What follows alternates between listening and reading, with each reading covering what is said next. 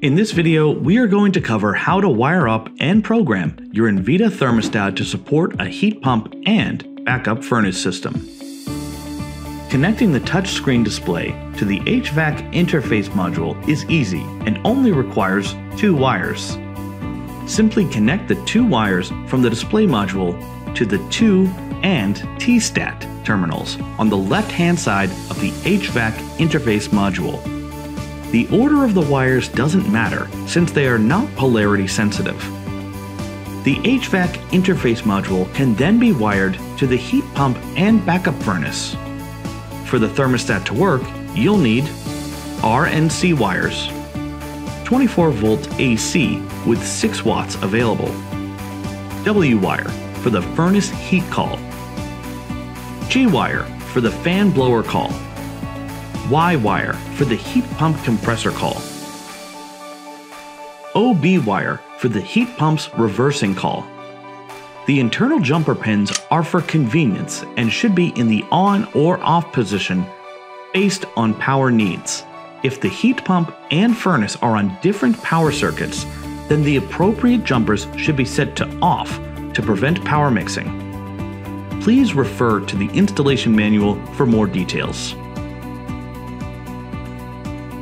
Next, go to the Invita's touchscreen to set up the thermostat.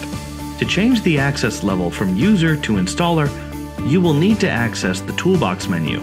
Select the gear icon to access the settings.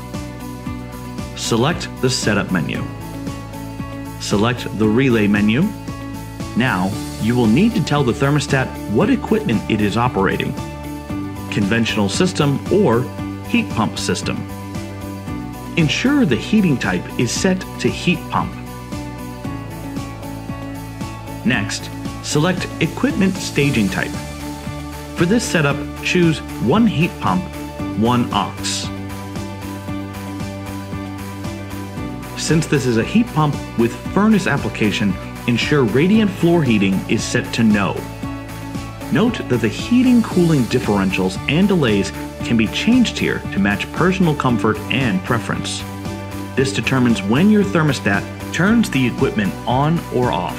For example, if your room temperature is set to 70 degrees Fahrenheit and the differential is 1.4 degrees Fahrenheit, the furnace will turn on when the temperature drops to 68.6 degrees Fahrenheit or lower. The cooling differential works the same way, but in reverse.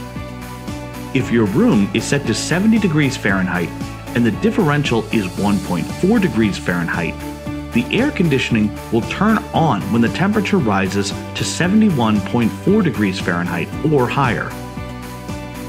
The next important setting is the dual fuel setting. If desired, enable this to allow the heat pump to run but automatically turn off when the backup furnace turns on. Next, consider the heat pump reversing valve setting. This is dependent on your heating pump model.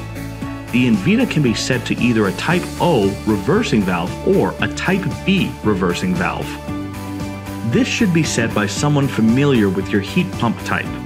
Refer to the heat pump manufacturer's manual if needed. Scroll down to find the fan relay setting. It defaults to G only, but should be set to with Y and W1 to ensure proper airflow for your heat pump and furnace. After setting the relays, consider setting the balance point for your heat pump. This temperature point is set by the heat pump manufacturer and can often be found in the heat pump's specification or manual. Note: to be available, the balance point setting requires an outdoor air temperature reading, either via an external sensor wired to the Invita or through the Wi-Fi's internet connection. This setting will stop the heat pump from running if the outdoor temperature drops below the set point. The thermostat operates the heat pump when the outdoor air temperature is above the balance point setting and switches to the furnace when it's too cold outside. To access the balance point setting, select the gear icon on the main home screen. Select the setup menu. Now select the temp menu. Scroll down to the balance point setting.